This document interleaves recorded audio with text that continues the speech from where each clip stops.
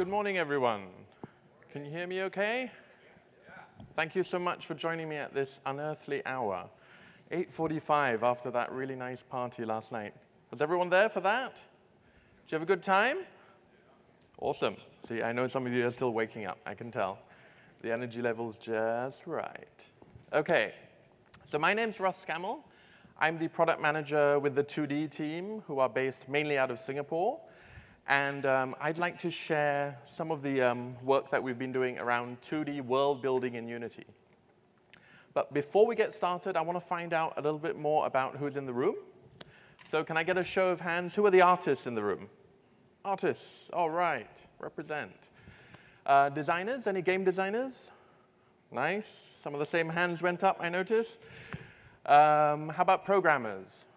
There we go. These are the people. OK, programmers, lovely. Any producers? The secret heroes behind every project. Producers, thank you.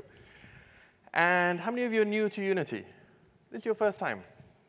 You're trying it out. Lovely. OK, welcome. How many of you are new to 2D games? As in, like, you've never made one before? Anyone? Never made one before. How many of you have made a 2D game? At some point, you've made one. OK, cool. And how many of you have shipped one? You've put one out in the market. That's a good proportion. I'm loving it. OK. So today, I want to talk about 2D world building, because with 2017.2, we've released the first of our major world building tools, and that's tile map. So what is this tile map? It's fundamentally a 2D tool for making grid-based layouts. Now, the way we've implemented it in Unity is very flexible, very powerful, and I want to talk about some of that. But we're not going to spend too much time in slides. I'm going to spend a lot of time in Unity showing you how the tool works. Is that OK? Yeah. All right. OK. So let's talk a little bit about import. How do you get these 2D tiles that you've made in your art tools? How do you get them into Unity? It's very simple. You've got your art tool. You import it into Unity as a sprite, right? We've all used sprites. And then in Unity, it's a really simple process for changing that into a tile. Now, why did we do it this way? Why did we make a tile? Because we want to make an intermediate asset that's not just a sprite in the scene. And I'll talk more about that later. OK, where should we go? Here we go. So the intermediate asset that we call a tile in Unity actually holds a reference to a sprite. And we have extra data around that. So we have stuff like the transform and the color of that tile so that we can do some interesting things with tiles in Unity. So let's jump in. Let's open the first scene here. If this will get going. OK. And I want to show you, this is what we're going to start with, a really simple scene in Unity. We've got this really cheesy character who's walking around. The motion's a bit strange because he's got a follow cam on him, and there's no background at the moment, OK? So what we want to do is we want to start making the tiles that we're going to use to paint the background. OK. So typically, can you guys see all that OK? Is that OK? It's clear? All right, I won't need to zoom in. So you can just come in here and you can create a tile. OK? So this is one way of doing it. It's kind of the slow way. You'd come in here somewhere and you'd call it my tile, something like this. Nope, not my tie. Gosh, that's not right. My tile, OK? And then you drag a sprite into that.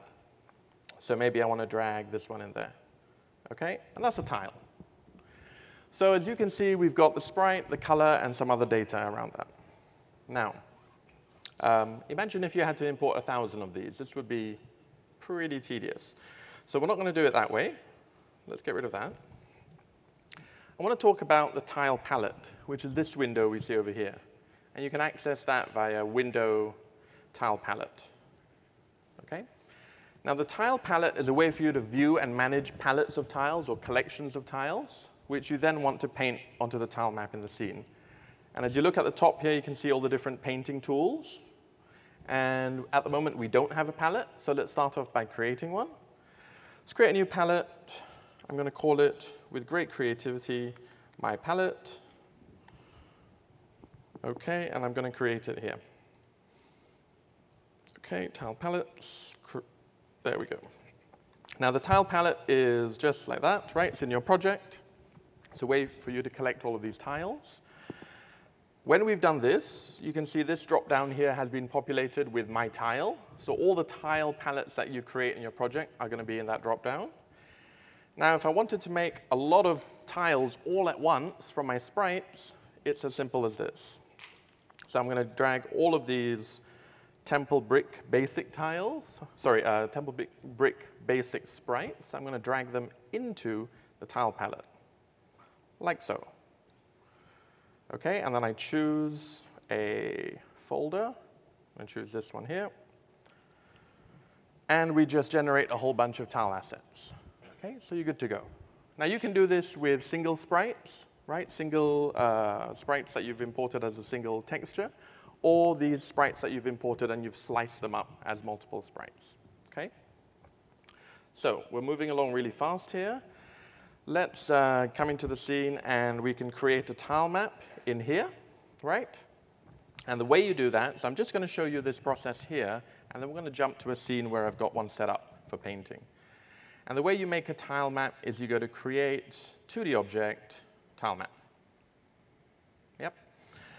Now, when you make a tile map, the first thing you get is a grid, parent object. This is the grid.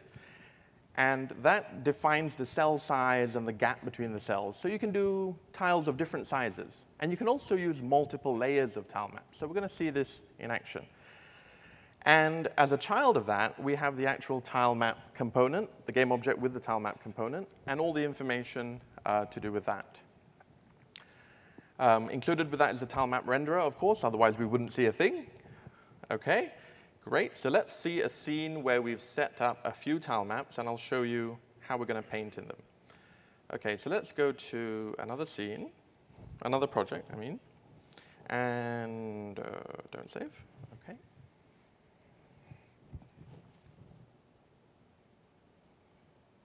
Okay, so here you can see I've added a few more tiles to the tile map.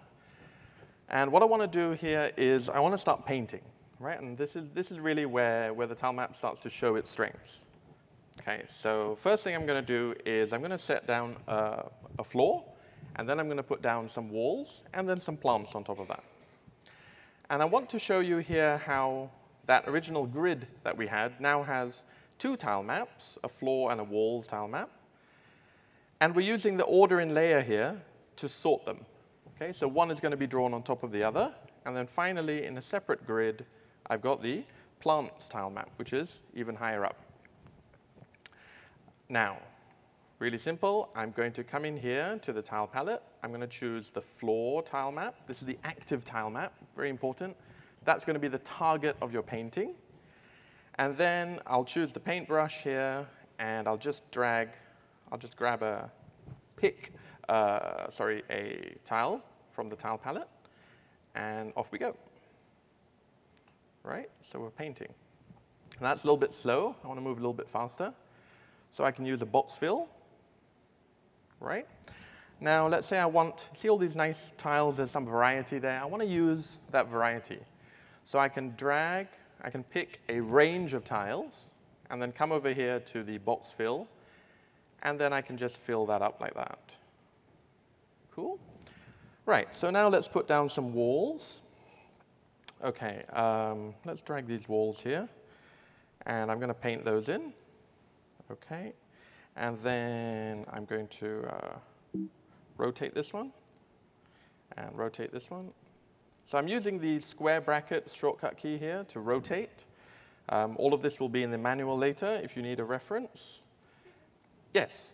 Do you need to be on the active tile map wall for that? Good catch. OK, so let's go there.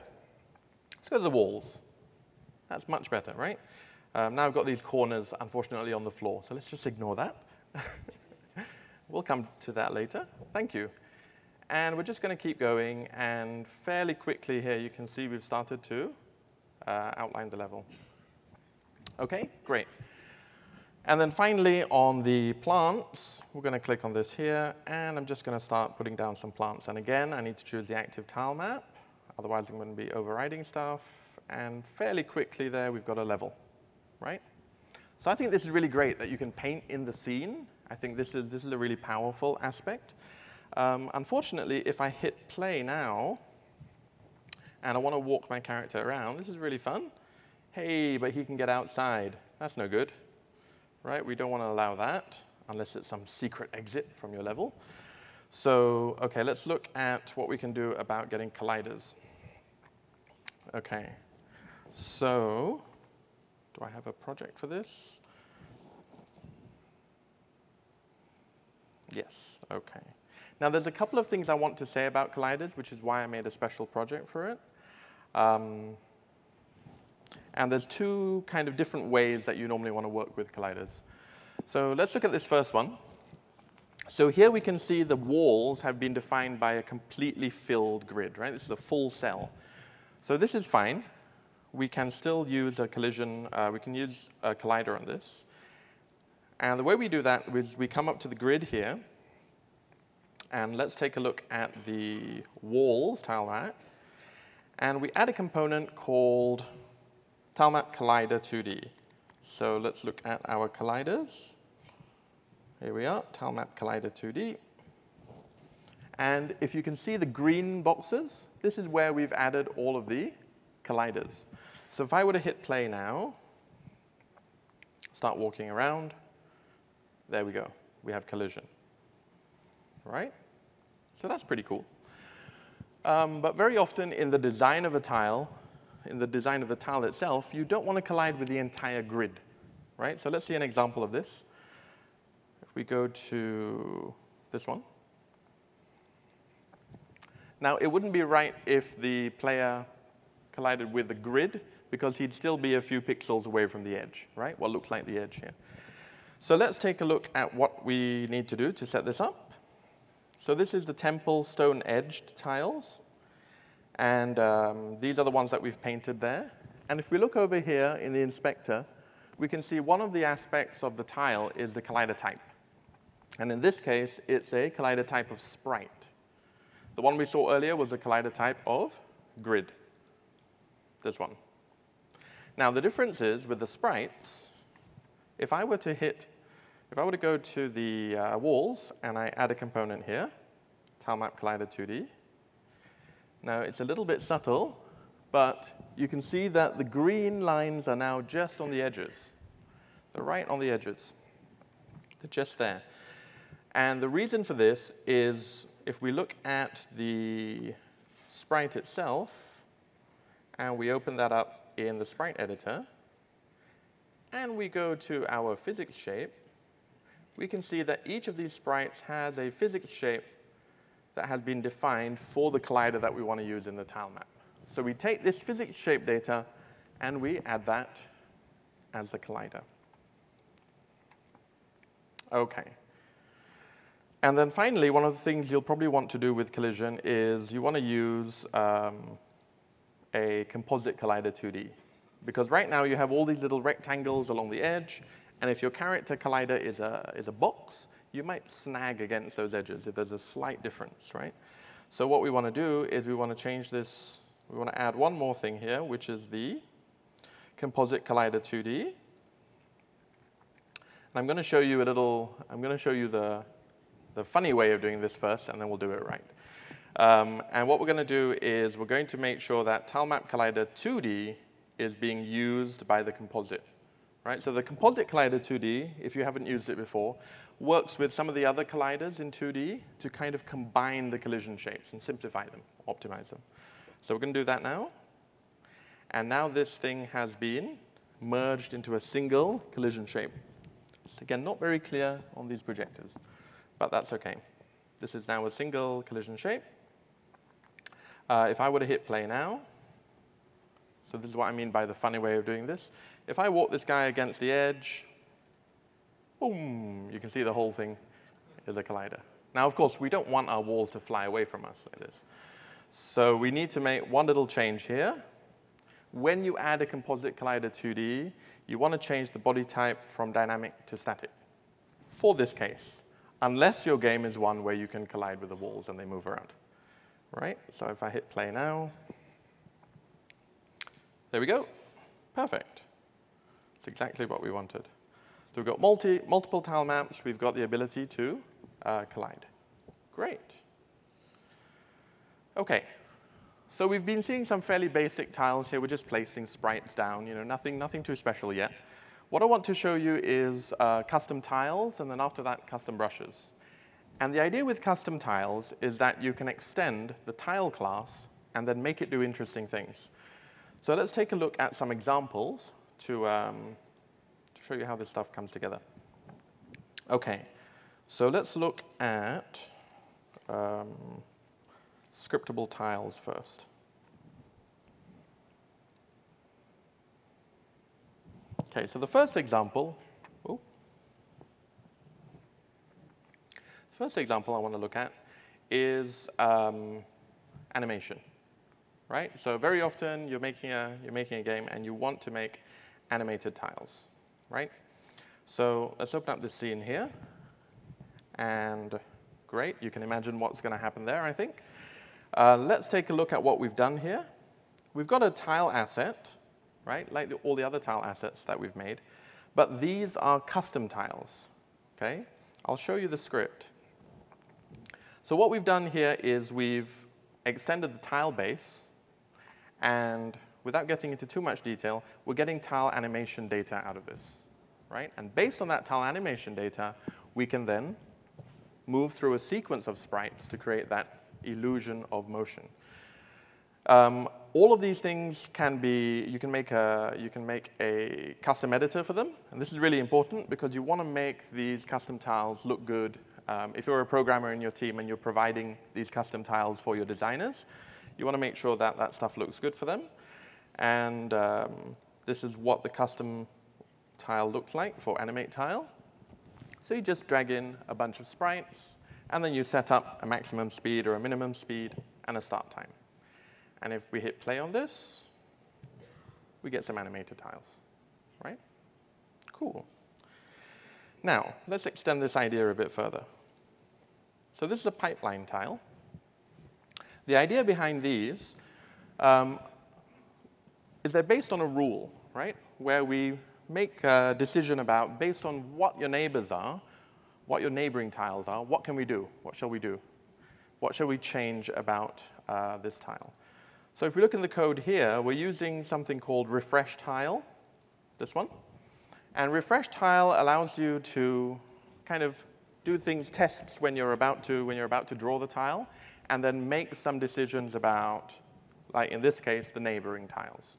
This is just one example of using a refresh tile. It doesn't only have to be used this way, but this is a good example. So I'm going to come in here, and let's get rid of this.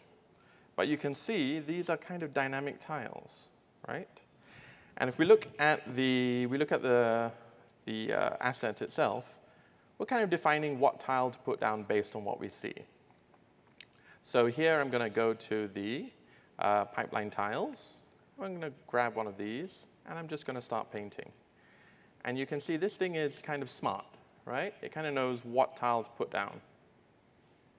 Cool. Now, all of these examples that you're seeing today, we're providing these as a bunch of packages so that you can learn from these examples, or just use them outright, if that's OK. Or you can extend them and take the general idea and make stuff that works for your games. OK, we're going to look at one more, which is also a kind of a smart tile. But this is a little bit more involved. And this is the terrain tile. So a terrain tile has a whole bunch of rules to do with neighbors in 8 different directions, right? So let's take a look at the UI for this. Here we go. So we have different sides, how many different sides, how many adjacent sides do we have, stuff like that. And when you define all of those, I won't dig into the code for this one, it's a little bit long, but the files will be provided. We can come over here, and let's just jump in and start painting a terrain tile. OK, let's drag this one, and then let's go into the right tile map. OK, and we can see that's really quite fun. Right, so you can imagine setting up your levels really quickly with this.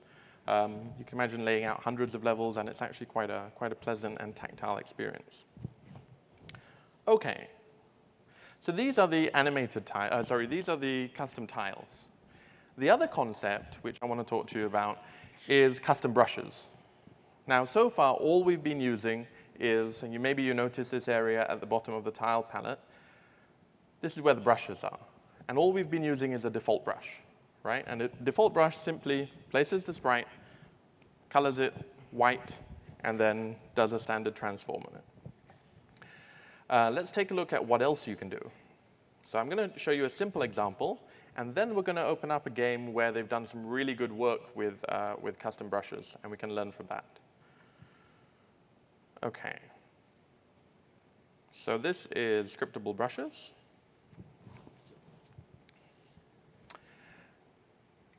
Now, with scriptable brushes, the basic idea is that, and I'll open up the code first so we can see what we do. The basic idea is that we want to come in here, and we want to extend grid brush. This is the basic class. And we want to kind of override each of those painting actions. Okay? So we want to do something different when you paint. We want to do something different when you do a box fill. We want to do something different when we erase, and so on. Okay?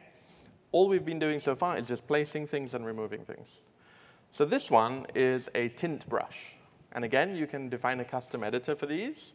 So for example, if I come down here and I look at the default brush, we now have 2 extra ones.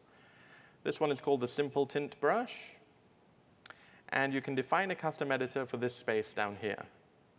The more advanced tint brush actually has some text that I put in, and maybe you may want to do more stuff there. We'll see some examples of that later.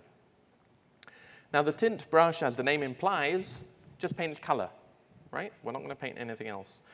So I'm going to come in here, and I'm going to choose a color. OK, something nice and obvious. Yeah, green was good. And then I'm coming over here to the tile map in the scene. OK, let's just get that. Let's work on the floor. And then I can just paint right on the floor. OK? So I'm keeping the original sprite. I'm keeping everything else. I'm just changing the colors here. So this is really useful if you want to reuse a bunch of assets and you want to get some variety out of it. Green for a swamp level, blue for a snow level, that kind of stuff. So yeah, that's really cool, really powerful. The main difference between these 2 brushes, the simple tint and the tint brush, this is for you coders out there. In the custom editor, I've overridden things like the paint inspector GUI as well as the preview. And this is kind of important if you're going to start tinting things a funny color, because you might want to see a preview of that before you put it down. Right? So now you can actually see a preview that this is going to be red. And of course, this works with all the tools that you've got up here, as long as you've overridden them. Right? Cool. OK. So we've got a few more minutes. I want to open up a project that has made some really good use of the custom brushes and tiles. And this is RoboDash. Again, this is a project that we've provided to you and that you can open up and learn from. Let's take a look at that. Where are we?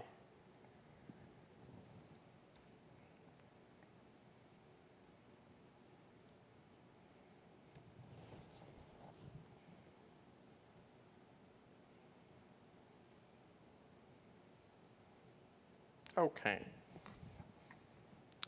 So this is RoboDash. Let's take a look at it in action. It's quite a pretty game. And if you hit play on this, you can see. So this is the game, right? And the idea is you're trying to escape this. Trying to escape this level. Some horrible person has stuck you in here, and you've got to get out. Oh, will I even get past the first obstacle? Probably not. Oh, forget it. OK. We could be here all day. So the idea is that we've built this level out of tile map, and there's a bunch of obstacles here, which obviously stopped me. right? We've got lasers, we've got teleporters, we've got spawn points, we've got door key combinations, we have all sorts of things. And we're going to play around with this a little bit. Now, all of these have been built with custom tiles and brushes. So let's take a look at the very first one, which is actually my favorite. If I make a new scene here, this section of the default brush, this is the default brush, has been overridden so that if the scene detects that there is nothing else in the scene, it's a blank scene, you don't have all the stuff you need for initialization, we give you a little button, right, to initialize the scene. So imagine if every time you wanted to make a new scene in Unity, you could do this. Just go initialize scene, and we set up a level, and we set up a start and an end, and we're good, right? And if I hit play now, that was a blank scene just 10 seconds ago, right? I can already start prototyping, right? I get some idea, OK, this is the first bit. Good. Now, that's a brush. The second thing is also a brush, and this is the level brush. This is for painting the floor plan itself. Now, what they've done here is, instead of just painting to a single tile map, when you paint to multiple tile maps at once, and those tile maps have custom tiles on them that pick up on corners and edges in the right way. So let's take a look at painting. So I'm going to, yeah, that's fine. Let's take a paintbrush here, and let's just start going. See that? So it's putting down the floors, it's putting down the walls. If you see a red square, that means we don't have a tile that fits that particular definition of edges. So we just cover that, OK? And you can see that they've also filled up this area out here and kind of faded it out with something like a tint brush, yeah? So that's really cool. So you can imagine, again, laying out levels like this. See how fast that is? Done, right? And you've got a level. That's really cool. So let's make this starting space a little bit bigger, because I'm going to do some nasty things to this robot. OK, so the next thing is we want to put down some gameplay. So what they've done here is they've taken the idea of the default brush, and instead of just placing a tile, we're going to put down some game objects as well. So this is the laser brush. I'm going to grab the paint tool here, and this brush has a memory of the last thing it put down. So I'm going to click once, and then I'm going to click again, and it's going to make a link between the two. So I'm going to put one laser turret here, one laser turret here, and then if I click away, OK, let's just click away somewhere, OK. And then I'm going to come back in and then do it again. OK, and now we have some lasers. And all we did there was just paint right in the scene. Aha, but I see a way around. Oh, OK, good. So you can see we're painting not just aesthetics, but functionality, right? And this is a really powerful idea. Let's do a couple more. Got a little bit more time.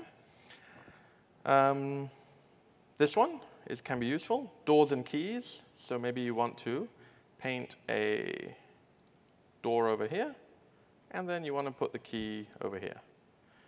And this way, when I hit play, and again, I'm going to sneak around the back because I'm just no good at this.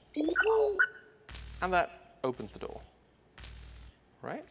And there we go. Shall I do one more? These are kind of fun, aren't they? OK, let's do one more. Let's get rid of the lasers. And let's get rid of the doors. And let's jump in and do a rail turret. I quite like this. So this combines quite a few concepts. Let's go in here, and with the first click, we're going to draw a rail. OK, this is the first time I'm drawing. So it's going to go whoop.